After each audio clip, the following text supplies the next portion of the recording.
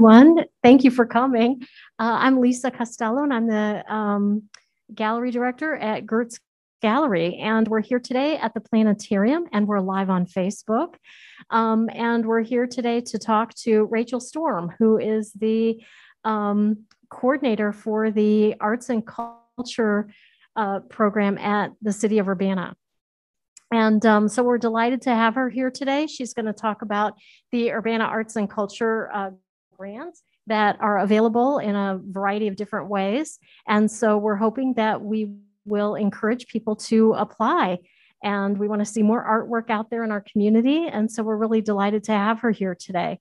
So Rachel, without further ado, I'm going to let you get started. Thank you so much, Lisa. Welcome everyone tuning in online. We want to let you know that if you are tuning in through social media, we're trying to keep an eye on things to see if there's any questions posed there. We do leave room at the end for a Q&A. So if you do have any questions, feel free to post them and we'll try to attend to them at the end of the session. If you have attended an Urbana Arts and Culture grant program in the past, a grant workshop, some of this information will be familiar to you, but hopefully it will be a refresher. I want to start by saying that my name, again, is Rachel Lauren Storm. I serve as the Arts and Culture Coordinator for the City of Urbana. I really do try to make myself available throughout this grant period for questions, comments, or feedback on arts grant proposals as much as I can provide. So be sure to get in touch if you do plan to apply. We say apply early. But this is a workshop really designed to give you some information about what applying for an arts grant looks like. I'm going to begin by telling you a little bit about the Urbana Arts and Culture program. So the Urbana Arts program was established in 2008 to foster a city where all residents can engage in the arts and where artists can thrive and feel valued. In 2018, we renamed our program the Urbana Arts and Culture Program and Commission to really deeply reflect the inextricable relationship between arts and culture. We have a 9-member advisory board that meets monthly, and members are appointed by the mayor after applications are reviewed. It's important to note that if you do apply for an arts grant, you cannot apply to be a member of the advisory board, as you cannot necessarily receive funding or be hired through our program, even for kind of gig opportunities or things like that during your tenure as a board member.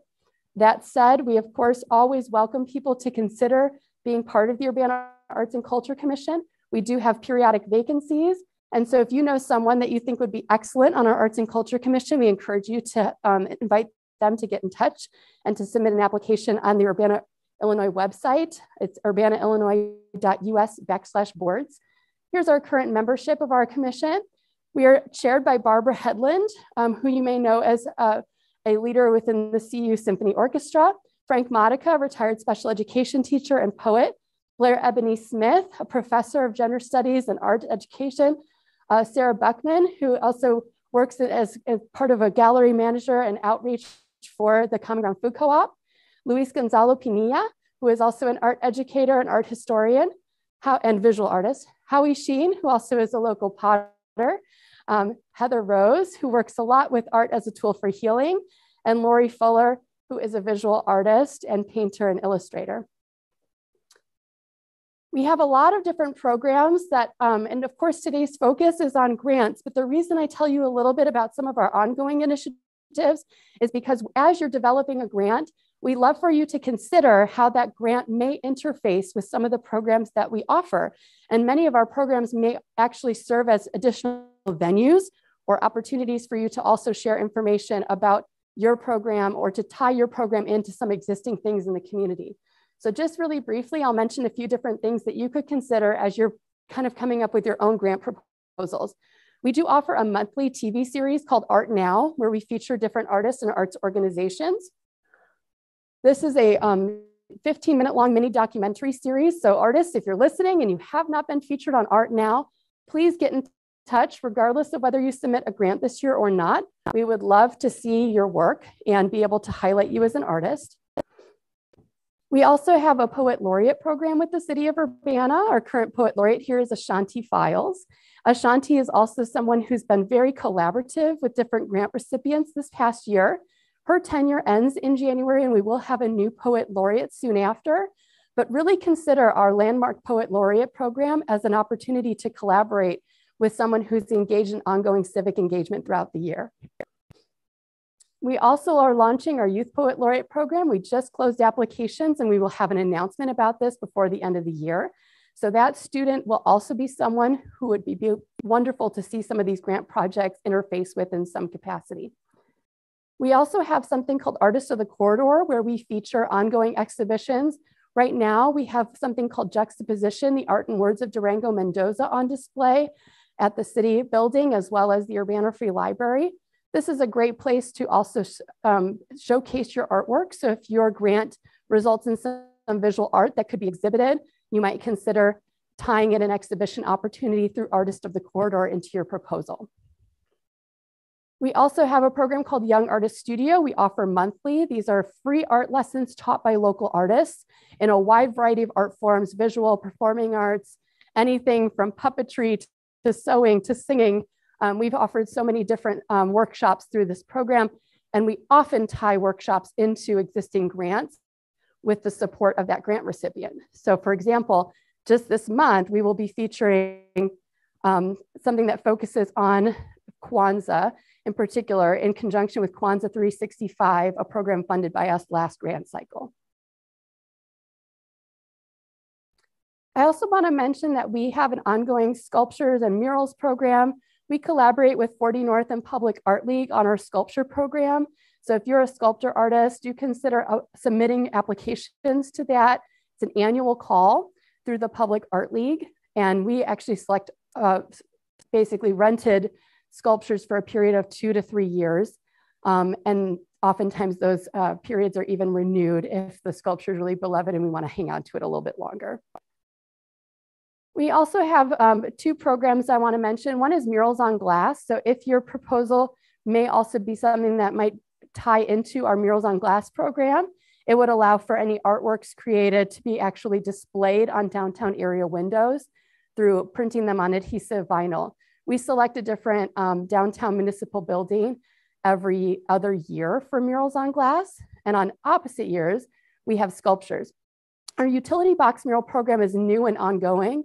So we have now art on utility boxes and we do annual calls for that. We just closed a call back in August. So we will be having those go in early spring and we will have another call go out late spring for the next round. Lastly, I want to mention arts in the schools as a particular area of focus for our arts grants. So if you are collaborating with any of our K through 12 schools, you will also be eligible for checking a box called Arts in the Schools that may allow you to get that award in particular. These have to be arts education opportunities, so it has to take place during the school day. Your proposal cannot be part of an after-school program to qualify for Arts in the Schools. It has to add arts education curriculum into the school. And I'm happy to talk to anyone more about that if you're interested in making connections with schools or thinking about that as even a facet of a larger grant proposal. We do also encourage that applications can come from artists, but they can also come from educators. They can come from parents. They can come from family members. As long as there is school kind of co-signing on that grant, and we usually see that through a letter of support from the school. We also have a program that we're going to be hopefully returning to this summer, depending on our situation with COVID-19 and all the mitigations we've put in place.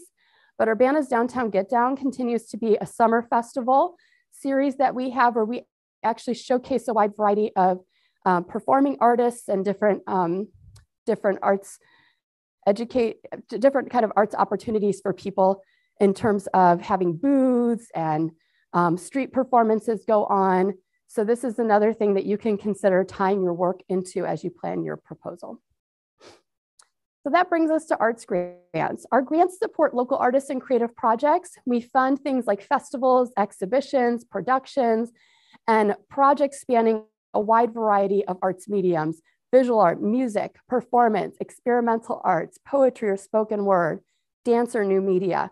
And the possibilities are endless. We really value proposals that bring on new collaborations, provide kind of new innovations around spanning different arts mediums, and bring different community groups together.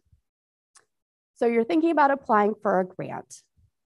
Here's some things to know. We have funded over 300 local artists and artistic projects since the inception of the Arts Grant Program. We have a long history of funding a wide diversity of projects. A lot of times a grant program will be asked very frequently, what is it that you tend to fund? And that's actually a great thing to look for when you're applying for a grant, is to look at what has been funded before and what that grantor really likes to support. And the reassuring thing I want to say to any of you considering applying for a grant is that there actually is no single thing that we fund. We really like to fund a diversity of projects every year. And that means that when we look at our lineup, and we fund probably on average about 35 projects a year, that we see a real diversity of artistic medium. We see different intentional efforts outreaching to different groups and neighborhoods and communities in Urbana and beyond. We see unique collaborations between campus and community. We see a wide variety of venues being represented. That's really what we want to see. And so that's something that we encourage everyone to know, and that is that your project belongs. The thing that you want to put forward belongs in that lineup. And we want to kind of really encourage you to think through, how can you make and enhance your project idea through things like collaborating with a lot of community organizations, or thinking about how it can have facets take place in the schools or outside of the schools, in the neighborhoods or in the downtown. Let's talk a little bit about what we have funded in the past, just to give you an example.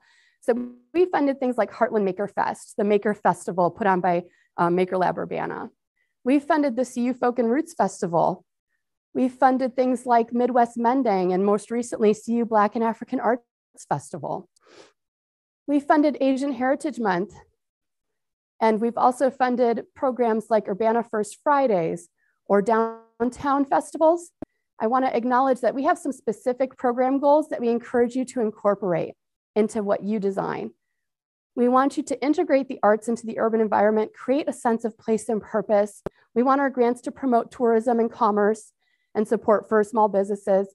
We want to increase the availability of publicly accessible projects in the arts. We want people to really see the arts as for them. We want to encourage emerging artists and art forms. We want to preserve and commemorate local and multicultural traditions and histories. We want to, of course, enrich the lives of Urbana residents and visitors. We want to make sure that we're always increasing new opportunities for people to engage in the arts. We want to represent the community in its full diversity. And we want to encourage partnerships among artists, performers, businesses, and organizations. We really value collaboration. And one thing I want to encourage is that as the Arts and Culture Coordinator for the city, I am also really interested in meeting with you, hearing about your project, helping brainstorm with you, maybe some organizations or individuals that I think could really benefit from collaborating with the project idea that you have. And that's an area of interest in mine, is really helping foster collaboration. So don't hesitate to reach out if you have no idea where to start around how to find collaborators. So good question, should I apply? Of course, the short answer is yes, you absolutely should apply, but there are some things that we often ask people to consider. Projects must be exhibited and performed within the city of Urbana. And really do understand that we live in a beautiful Twin City environment, but these are Urbana tax-funded grants, and they do need to be within city limits of Urbana. If you have any question about whether something is within city limits, don't hesitate to reach out. That doesn't mean that your project can't have aspects of it that take place outside of the city, but the primary function of the project, the big hurrah of your project, needs to take place in Urbana. Projects must be open and accessible to the public. We want them to be free by and large. Permanent installations are still not eligible, but I will say semi-permanent installations of things like murals and sculptures can also qualify at this time, although we do have some specific recommendations we give towards people seeking to put forth a mural proposal.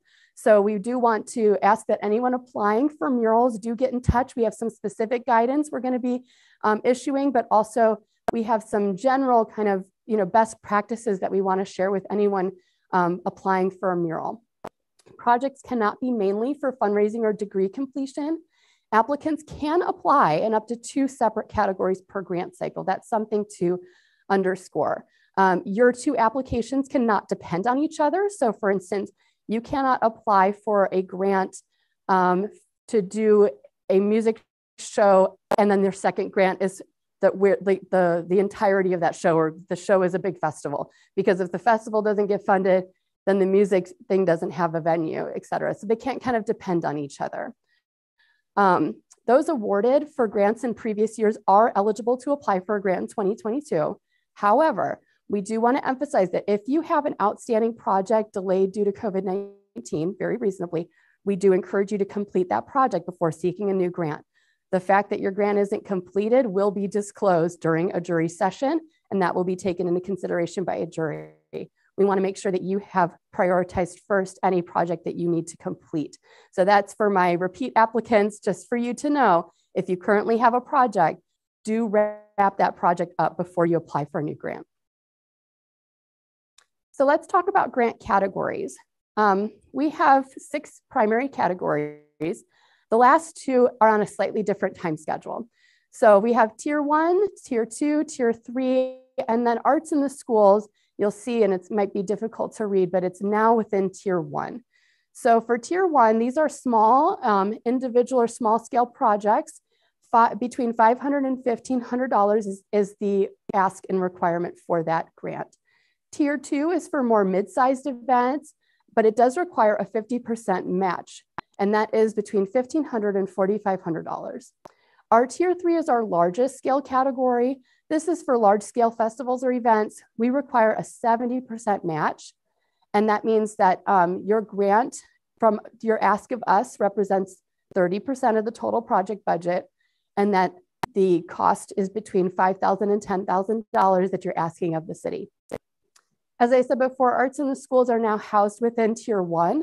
So if you have a tier 1 application and it meets the requirements of arts in the schools, that means that you have a collaboration within the school that you want to work with. There's kind of a letter of support submitted from that teacher or that school administrator representing the school, and that there's also the project takes place within the school day.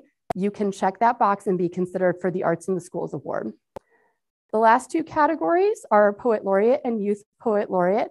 They are on slightly separate applications. And obviously, Poet Laureate is for a local poet who would like to engage in civic engagement throughout the year to promote creative writing and connection through poetry.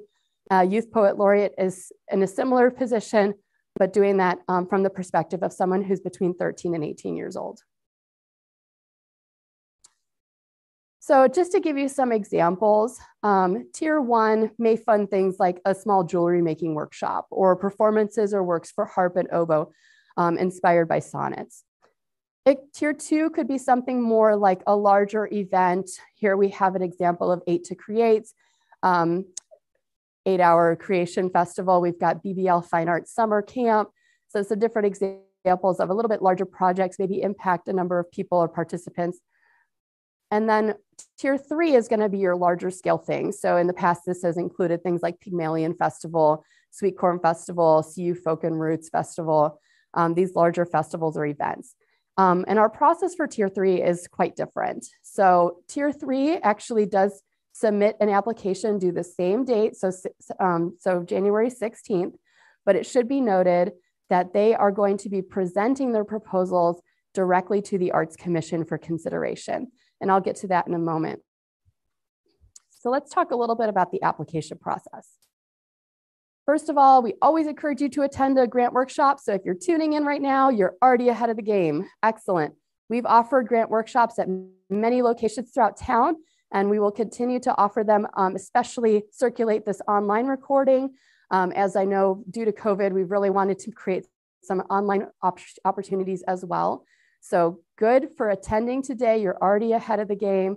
Attending a workshop really helps give you kind of a leg up in understanding how to go about the application. So how do you apply? This year, for the first time ever, we are using all electronics new software for submitting grant applications.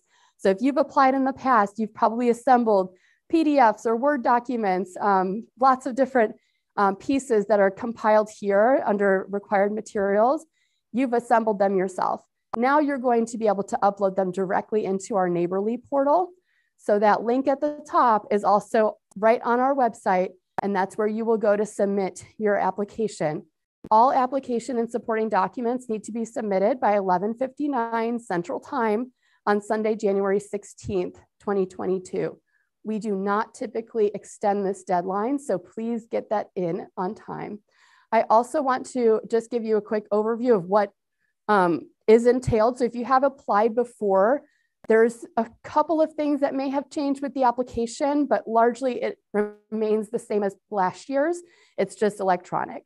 So that means that we do still need kind of an overview of the applicant group or any artist bios. We need evidence of tax exempt status if it's applicable.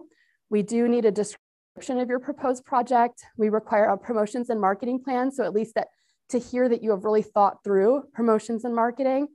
And that means too that you think dynamically about that. So not just, I'm going to put it online, but also where else are you going to put it? What kinds of creative marketing strategies are you going to use? How will you ensure it reaches maybe historically underserved populations of our community?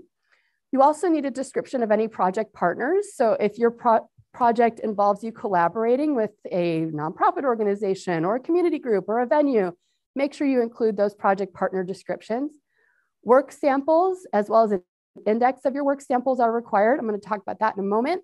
And of course, you do need to make evidence of your matching support. So if you're applying for tier 2 or 3, it's important that you have your matching support outlined in your budget. So just a little bit about work samples. You're going to upload digital files directly into your online application. We can accept images, videos, audio files, and they're going to be uploaded directly into Neighborly. You're going to submit along with your with any work samples an image identification sheet. And then you're going to label your files in this particular way. And that just helps us really keep track of everything. You should have no more than 8 work samples. And now you can no longer submit more than 8 work samples because we are able to limit that in our portal on the side that we manage. So we have had people sometimes submit more than 8. We only look at 8. So when you do that, you're taking kind of a gamble at what we will look at. And that means 8 of any combination. So if you're submitting like an image and then like a rendering and then maybe a description, a written description or your CV or something, each of those things is a work sample. Couple of restrictions that I want to acknowledge. We do require workman's compensation for specific projects with employees. This doesn't always apply to the majority of grant applications, but if you are hiring employees through the grant to work on a project, you may need to provide workman's compensation. We also require liability insurance. So for instance, if you're painting a mural and you are going to be doing scaffolding, if you are somebody who fire spins and you're going to do a fire show, you will need to provide performance insurance. So you can actually put that into your budget as well. We do have some funding restrictions that are important to note. We cannot use our grant funds as for the purchase of non-consumable materials. So you can't purchase a new computer, a new camera, or power tools. Where this gets a little maybe sometimes people have some confusion is just to understand that also does mean that you can purchase things that you will use. If you are an artist that's, you need some paint, you need some canvases, absolutely. But you can't purchase larger equipment with this kind of grant. And if you have any questions about that, please get in touch because I can give you some advice. For the completion of degree work too, you cannot use this grant. So it cannot be used necessarily to create your thesis project. And it cannot be for any event conducted solely or primarily as a fundraiser. And that's really important to emphasize because that has led to some applications being rejected in the past. So be sure that you're not using it to fundraise. And of course, we ask you to make sure that no copyrighted material is performed or played without necessary approval and appropriate license fees. And that should be outlined in your application proposal. It's also important to note that we do not fund inherently religious activities such as religious worship, instruction, or proselytization. But as a note, I want to emphasize that faith-based organizations are absolutely eligible to apply for an Urbana Arts Grant to support the non-religious cultural and arts programming that they provide. And proposals should take care to outline and separate in time or location any inherently religious activities from any arts or cultural programming. And I'm happy to talk you through that if you're a faith-based organization eager to apply. For any project serving as a political endorsement, we also restrict this fund, so it cannot fund things that look like a political endorsement or are a political endorsement. We also do not fund cash prizes, gifts, or giveaway items. So do note that when you're coming up with a budget. For any honorarium or salary or service payments to any City of Urbana staff or members of the Urbana Arts and Culture Commission. As I said earlier, if you join our commission, you are ineligible to be paid directly through our program. Of course, the same is true of staff. So make sure that you're clear about that when you apply. And of course, any projects that serve as commercial advertising. This is important to note, especially for folks perhaps doing things like murals. Like sometimes we'll get asked, can I do, have somebody paint my sign for my business? We do have some business grants at the City of Urbana that would be more appropriate for that. For these arts grants, we do not allow them to serve as commercial advertising. Okay, so let's talk about what's next. January 16th is the date all applications are due. On January 18th, for those Tier 3 applicants, we will be having a special meeting where they give presentations of their proposals in person in that public meeting. Between January 19th and February 7th, we will have an evaluation period for all tiers. That's both our commission evaluating Tier 3, as well as our juries evaluating Tiers 1 and 2. On February 8th, we will have a vote on Tier 3, and we will be able to announce at that public meeting of the Urbana Arts and Culture Commission our 2022 recipients. The very next day, we will give formal notice to all recipients. And then fast forward about a month, on March 10th, we will have our sneak peek celebration. And this is for everyone, regardless of whether you're funded or not, applying or not. We have an annual event celebrating what's to come for our art scene funded through the Urbana Arts Grant Program. It's a great opportunity to come out and support other artists. So save that date. We are still determining whether it will be online or in person. As soon as we have more information, it'll be released through our pages online. March 15th, our grant agreement is due for selected applicants. You'll get more information of that around that if you're funded, of course. Okay, and then let's see, just to let you know, so typically the flow of this grant application period is that we open up the application portal. Grant workshops like this one are offered throughout the community. I also offer drop-in grant hours, so I'll be announcing some of those where people can just drop in on a Zoom meeting and get one-on-one support with me. We will have all grant applications due. Then of course there's a staff review for eligibility and completeness. Then we send them to juries. So this is just to kind of share a little bit of the flow to you so that you understand our process. So save this slide, screenshot this if you want to take a look at what our process is. Okay, I want to talk to you a little bit about who's on these juries, right? And that's a question we get a lot. These are the folks who are selecting the grant recipients. And the other thing to understand is that I am not a member of the jury as your arts and culture coordinator. And that is why I'm in a position where I can give you direct feedback. I can take a look at things, answer questions that you have. I'm not voting on your proposal. So it's really in my interest and yours to help you put your best foot forward. And that's why I really like to give that individual attention as much as I can. We have 2 jury panels to review. They review different applications. Each consists of 5 to 6 artists, arts administrators, or engaged citizens. Here's some stuff we take into consideration. We want to make sure that we have educational and professional qualifications from different jurors. We take not only social identity diversity, but also diversity of representation of different art forms and art mediums, and then familiarity with our local art scene and our local community.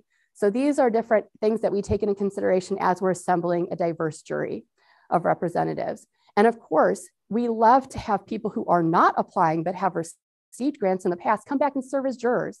So if you're tuning in right now, you've applied and received an arts grant in the past, but you're not sure if you're going to apply this year, this could be another great way to be involved with the arts grant process this year. And I encourage you to reach out to me if you're somebody who would love to help evaluate this year. We also, of course, make sure that there's not a conflict of interest. And what we do is we really try to give jurors an opportunity to say that they feel like they can't be impartial because of X, Y, or Z. And of course, some of this is feeling, right? There's some of the obvious things like you can't evaluate somebody who's a family member or relative. You shouldn't evaluate somebody who, has a very clear conflict of interest. But there may also simply be people who, they take a look at an application and say, hey, I've had a conflict with this person in the community for a long time, or I know this person and I don't know if I could be impartial. Whatever it is, we give that juror the opportunity to leave the jury and not participate in the evaluation. So we take a lot of care around conflict of interest and make sure, because, we're a smaller town. I know we're a big town to some, but we're a smaller town to some. And, a lot of us know each other in the art scene. So we also really take a lot of care around that. We have 2 separate meetings that are moderated by the arts coordinator. The jurors review application materials in advance. They're actually going to be able to score them through Neighborly. And then on that day, they bring those initial scores and we take down those scores at the beginning of the meeting. And then we kind of go through and talk together about each application as a group. And that's where people are given the opportunity to adjust their scores after listening to each other. If somebody notices something that other people didn't notice, and it for some reason it makes them want to change their score, they're given the opportunity to do so. The scores are finalized, and then we have a ranking, and then we have the challenge of trying to give out the limited amount of money that each jury has been given. And that's where things sometimes are heartbreaking for everyone, because truly what I see over and over again is everyone wants everything to be funded as much as possible. There's tremendous applications, great ideas coming from almost all of our applicants. And so, that's the process that we go through. And if you haven't served on a jury before, I think it's very illuminating. And hopefully it also is an experience that helps affirm for people that your project belongs, and that sometimes things aren't funded simply because we've run out of funding and we can't fund everything that we love. So that's something to note as well. We judge on 3 things primarily. This is artistic quality, community integration, and project feasibility. And I'm going to talk a little bit about each. So artistic quality, of course, we judge that based on your work samples, maybe even your artist biographies. So for instance, is the person applying to do, this project, does that person have the relevant experience to be able to perform that project? That also kind of leans a little bit into project feasibility. So how kind of set up for success is this project? Has it moved from idea to plan? Many people have good ideas. We want the who, what, where, when, and why. We want that really spelled out in an application.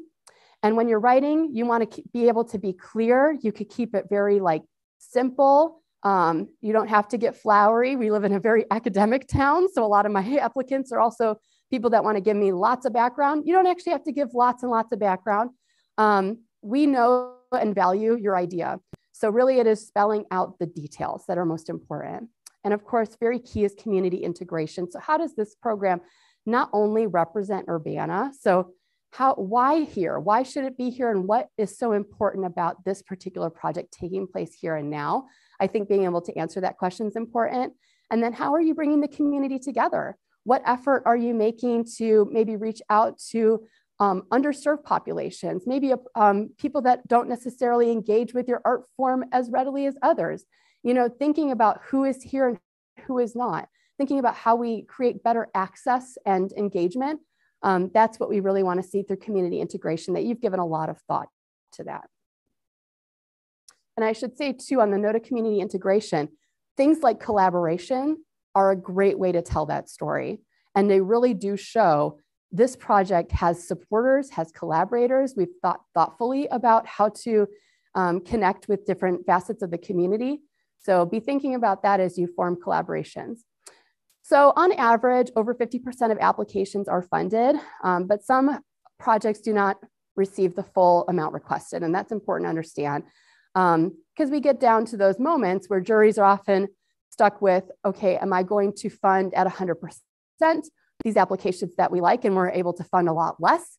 Or are we able to say, well, this application asked for, bottled water and we think they should be able to get that donated somewhere. So we're going to take some funding off of there and see if we can fund another project.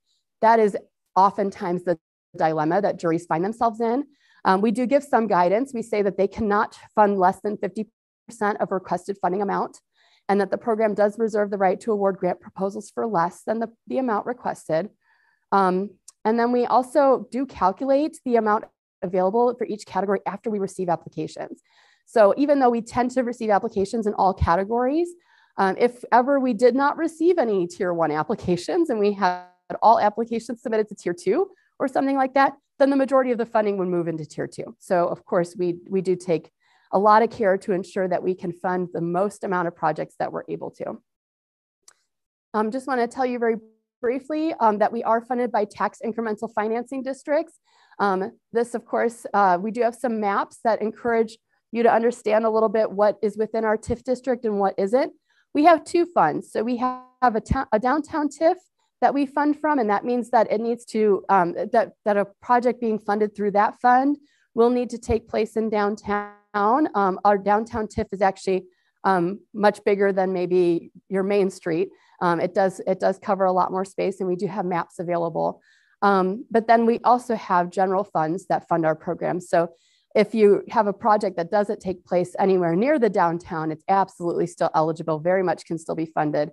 But because we also have this additional fund through downtown TIF, if you're doing something like, let's say you're doing a neighborhood project and it's in a neighborhood far and away from downtown, you might consider that the project maybe ends with an exhibition or with some sort of event in the downtown, because then it gives you the opportunity to have that portion funded through our downtown TIF. If you have questions about this and funding, I don't want you to get too caught up in it, because the truth is we have funds available to fund anything taking place within the city of Urbana. But if you do want to also contribute to the vibrancy of our downtown and want to consider having a portion of your event take place there, I'm happy to talk that through with you and help you think about venues or things like that. We have some examples here of downtown TIF district venues, such as the Urbana-Champaign Independent Media Center, Lincoln Square Mall, a multitude of our downtown businesses, the library, our new Hotel Royer that will be going in. So lots of things to consider. And here are some maps around TIF that you can find on the City of Urbana's website. I do want to mention it, but I don't want you to get too caught up in it. The truth is that there's lots of ways to be funded, and I haven't been in a situation where we like run out of funding to be able to fund something more generally. It's never really come up. So I imagine that it's just helpful for you to know where the funding comes from, and then why sometimes it can be beneficial to have a portion of the event take place in our TIF district. All right, crafting your grant proposal. So this is the last section of this grant workshop, and I know it's been lengthy. I want to give you some time to kind of take it all in and ask questions. But these are pretty straightforward, and these are actually great recommendations no matter what kind of grant you're applying to, whether it's one of ours or state or federal grants. We really want you to think through the details. So move the thing from an idea to concretes. Make sure all your information, your proposal is up to date and relevant.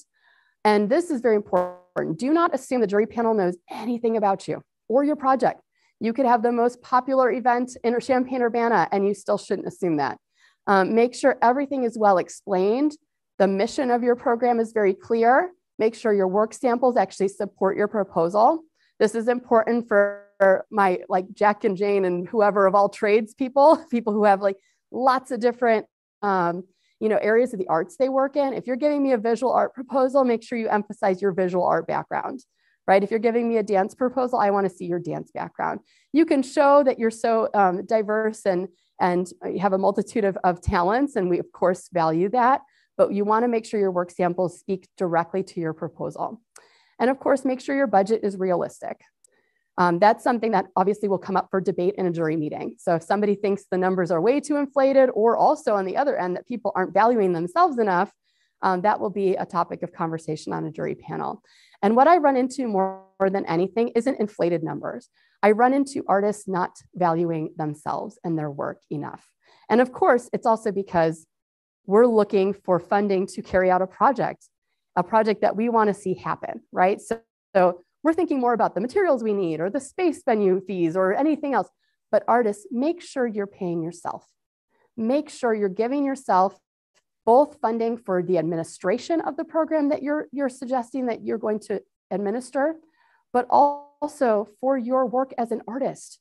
We have two areas of the budget for this. We have an area where you can say, this is the cost of my time administering this project. And that's, the emails you're sending, the things that you're creating, the time that you have to take to do logistical work. And then there's your artistic work. So if you're also an artist on the project, pay yourself. I cannot emphasize that enough. I get way too many applications where people aren't even remotely paying themselves. They're just thinking about all the other fees and materials they need. So I'm going to shout that to the rooftops, pay yourself, artists. It's so important. We want these projects to go into direct funding for our local artists. Of course, be specific about expected outcomes. Remember evaluation criteria, again, that artistic quality, community integration, project feasibility. And I'm happy to meet with you and talk about any feedback on those 3 criteria on a proposal. We have the 10 C's: be clear, be concise, be credible, and all the other words that start with C that are there. The truth is, though, take your time. Don't be overly flowery. I'm one of those flowery writers, and I got to scale it back. You got to make sure you edit. And I always say, have somebody read it that isn't coming from your particular discipline or your particular area, so that you also see how it's read by someone who is unfamiliar with your work. This is an example of when we had a paper application, what our budget looks like, but now it's exactly the same thing. It's just electronic. So you could see, just as I mentioned at the top, we have personnel. There's things like artistic funding for you, administrative funding that you are also doing. Now, it could be you, it could be a number of people working on your project, but make sure to pay your artists. Okay, here's some other tips. Of course, take plenty of time to put the application together. If you have questions, ask us as early as you can. After I give one of these workshops, I'll get a lot of people reaching out. Be gentle. I'm trying to get through a lot of email and really try to give you a response. So take also advantage of things that I offer, like drop-in grant hours, because that allows me to kind of carve out some specific time to have one-on-one meetings. And then have a specific work plan. Okay, very important. Letters of support are not always required. Like for arts in the schools, it is required, but for not all of applications do you need them. At the same time, they are tremendous. They are so helpful. They really do up that feasibility score, because we see not simply like, I want to work with that person on a project, or I intend to work with this nonprofit organization, but we see that nonprofit, that person, that collaborator saying, I'm so excited about this project. I'm really excited to work on it in these ways, and we are committed to working on it should it be funded, right? So that's very important too. All right, so what happens next? Hooray, hopefully you're funded. There's a rousing, pile of people clapping for you at Cranard Performing Arts Center, but you are funded, and that's what we hope happens, right, to as many people as possible. Of course, another outcome could be that you are not funded, but should you be funded, you're entering into agreement with the city. Your project will be something that we can collaborate together on. We hope that you reach out throughout the duration of your project. You'll go through an orientation where I go through all of these details of how we can work together. But once your project's finished, you do a final report and you present to the Arts and Culture Commission about your project. Something to note, the majority of our recipients will receive half of their funding up front and then half upon completion of their project. And then our tier 3 applications receive everything at the end of their project. And of course, that we can help each other. And one thing I did not mention, but I want to especially emphasize, and that is that we also are asking, of course, that when you are thinking about feasibility, that you also take COVID-19 into consideration. So be thinking about what mitigations, what safety precautions are you putting in place to make sure that your event can safely move forward. Unfortunately, we're not out of the woods with this. We got to keep thinking about, for instance, if we do have to at all reduce the amount of gathering that's happening, how will your event move forward? So having kind of a plan B outline is very, very helpful in your feasibility score. Okay, so we're of course hoping that you're funded, but if you are not, we want to really remind you that this is not the end. Don't take it personally. Funding can be competitive. It does take a couple of tries to craft a winning proposal. And of course, remember what I said before, I have consistently seen in all of my years being the arts coordinator and serving on these juries is that we often simply run out of funding, which means fund the arts, of course. It means increase and fund the arts as much as possible. But it also means that it's not that your proposal wasn't fabulous, right? So find out, is there anything that could have been improved by contacting the coordinator, that would be me, and discuss the jury's comments on your application. And then look for other grants opportunities, because the truth is if you put all these things together, then you've got the recipe for another grant. Because typically a lot of our granting organizations at even the state or federal level, we're asking for similar things. So you've got all of your ducks in a row, find out what you could do to put the icing on the cake and then resubmit it somewhere else.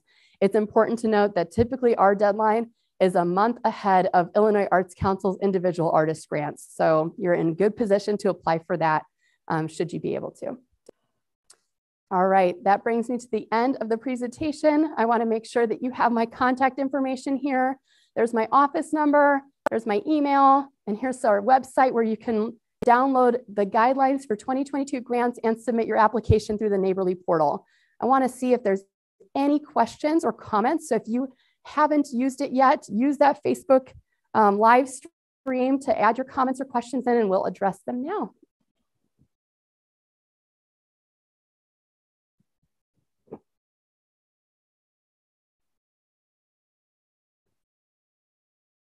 Right. Hey, Rachel, I have a couple of questions that I was thinking about.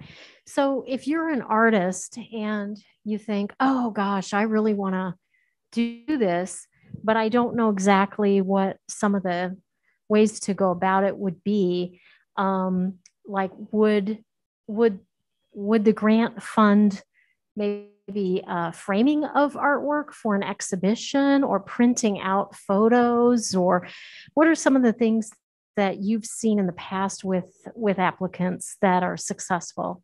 Yeah, absolutely. Any of those things you just mentioned can absolutely be put into a budget. So for something like a visual art exhibition, you can have the art prepared, printed. If you need to create the art and you need paint, you need canvases, you need photography or photo paper, you need, development, anything like that, you can absolutely get that funded through the Arts Grant Program. But it can also fund things like your marketing and promotional materials for an exhibition opening. It can fund the space reservation fee for the gallery you're going to collaborate with. And by the way, when we say pay artists, I also mean pay your small businesses, pay your venues. We are, we all know we need more venues in Champaign-Urbana. We just want more because we need it. So the way we cultivate more is to also make sure that venues not only are invited to consider how they could have an exhibition or a performance or a show in their space.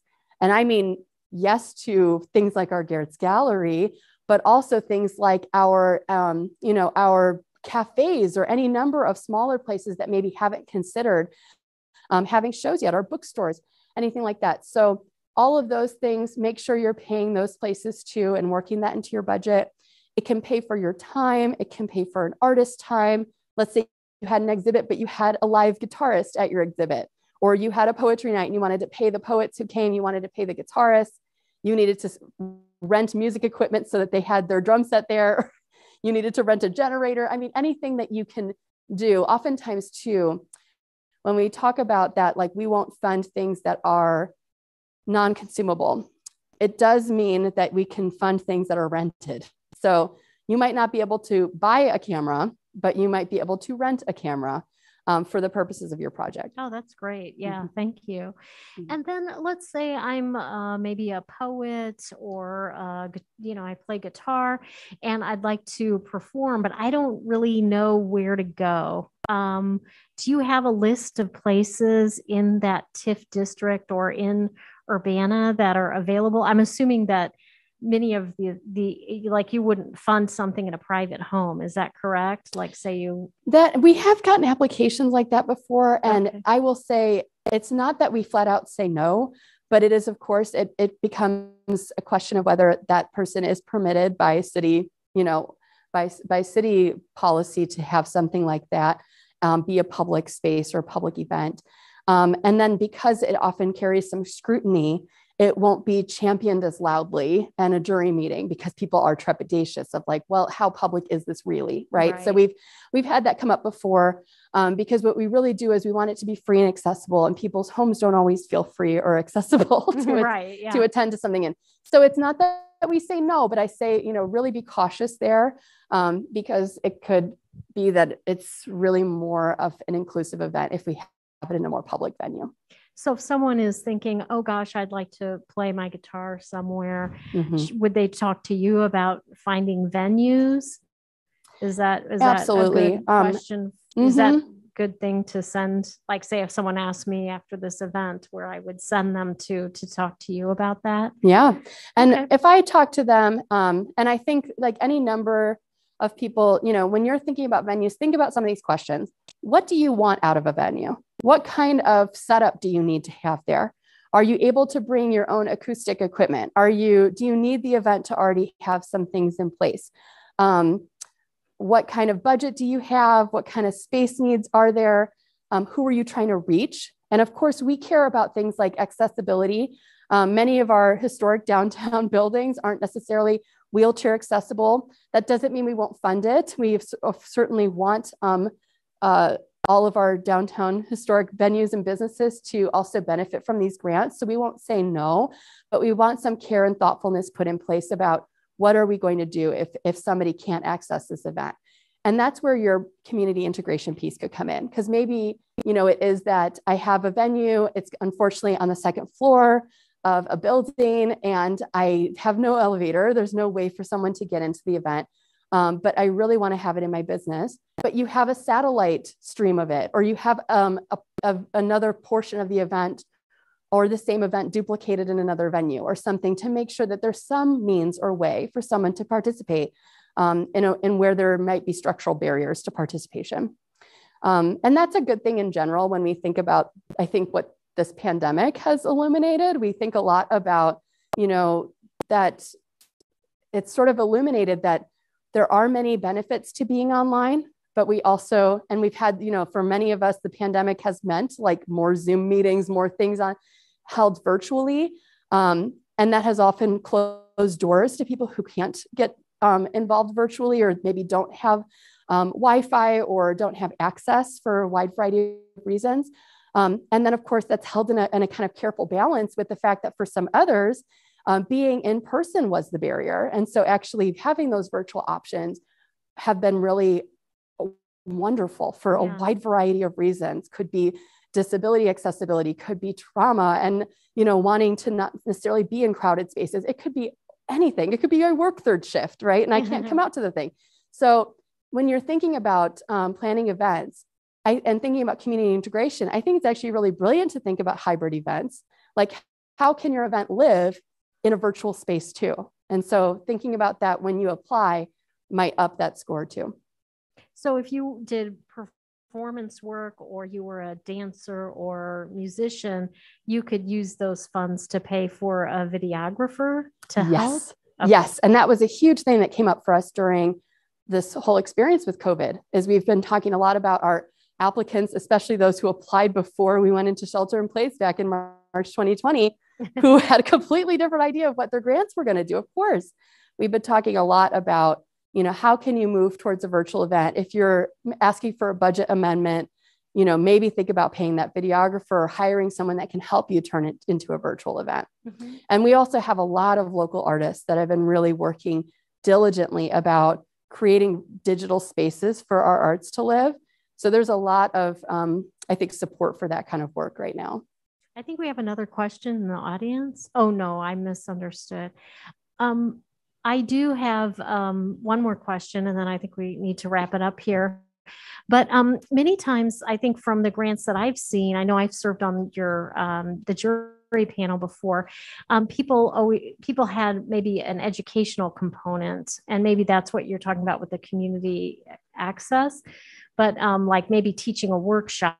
So they might be a painter, and then they teach a workshop, or they might play guitar, but then they teach how to make a musical instrument workshop.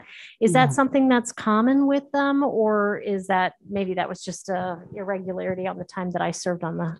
No, it's common, but I would say it's not a requirement. But the reason why it's lovely is that we also value when we move Urbana residents and visitors from audience into participant. Right. So it doesn't mean that you can't apply for a concert and simply encourage your audience to engage in that concert and be there and dance or experience it in some way. that's absolutely appropriate. It likely will be funded, right? But the other thing that maybe makes it even better is when we have opportunities for people to really connect with that artist, to learn from that artist, or to experience the art form in a new way. So those just kind of enrich applications. But I'll give you an example. Like, we've had applicants who are maybe from, you don't have to live in Champaign-Urbana to apply for these grants. You can live in Hawaii and apply for these grants. You can live anywhere and apply for these grants, as long as you're applying for a project that will take place within the city of Urbana. That said, typically what we've seen is maybe some applications from Chicago or some applications from a metropolitan city, and it'll be from somebody who maybe is traveling on a tour and they want to stop in Urbana, right? Nice. And there's a lot of value to that, and it's certainly something that isn't unworthy of being funded. But the thing to understand is that we would really want to see on that application, like, why Urbana? And how are you engaging Urbana? Yes, you're offering a wonderful show. We all want to see it. That sounds fabulous, but could the show maybe recruit actors or performers from Urbana? Is there an opportunity for Urbana to participate, and not just Urbana, but our area, our local artists and community members to participate more thoughtfully? Will the show also make a pit stop at one of our schools? Is there some sort of other engagement beyond just we're stopping in your town? And so when I've seen a poor application coming from that realm, it'll usually be one where it's like, I haven't explored venues in Urbana, but I feel pretty confident I'll find, like a restaurant to do this at, or a theater. And I'm not really sure, but I think I'm going to collaborate with a teacher. So all of that sounds like a lovely idea, but it's not moved from idea into plan. Yeah. And so when we lack in the plan, the score is just going to go down. Great. Well, thank you so much for sharing all of this information. It's really terrific for our students and the community at large. So we really appreciate you coming here today, Rachel, and really explaining that so clearly. Thank you. Yeah, thank you so much for having me. For anyone tuning in, apply. This is for you. We really want to see your work. We want you to put your foot forward. And if it's, a foot that needs to be encouraged to be its best, reach out to the arts coordinator. I'm really happy to help you. And I will be announcing drop-in hours. So this video will continue to live online, and we encourage you to come back and rewatch it. I know there's a lot of information in a short period of time, but you'll also get an opportunity to bring an idea, even if it's just in its real infancy, a little tiny idea to be kind of talked about or workshopped individually at one of these drop-in hours. And get in touch early, because this is a very busy time for a lot of folks to be asking questions. And I really want to give you my attention. So get in touch early, apply, visit our website. It's www.urbanaillinois.us/artsgrants. Thank you very much for listening. Thank you, everyone, for being here. Have a lovely evening.